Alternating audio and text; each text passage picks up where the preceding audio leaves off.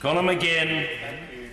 Speaker, can I say gently to the Leader of the House, who I know to be a fair man, that he shouldn't underestimate the level of dissatisfaction about the Government's approach to the Northern Ireland business on Monday. It seems to be a pretty transparent and poor attempt to stifle debate on issues like abortion and equal marriage and restitution for victims of institutional abuse. Not just to stifle debate, actually, but to block any progress on them.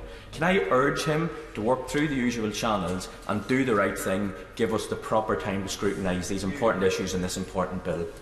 The honourable gentleman raises an extremely important matter, and he has my personal commitment to do just that. I hope that is reassuring, because it's very explicit.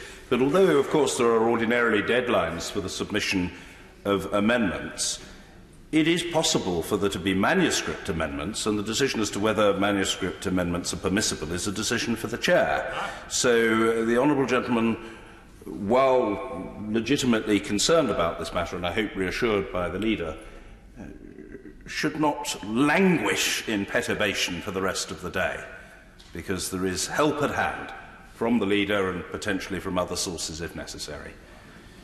Patricia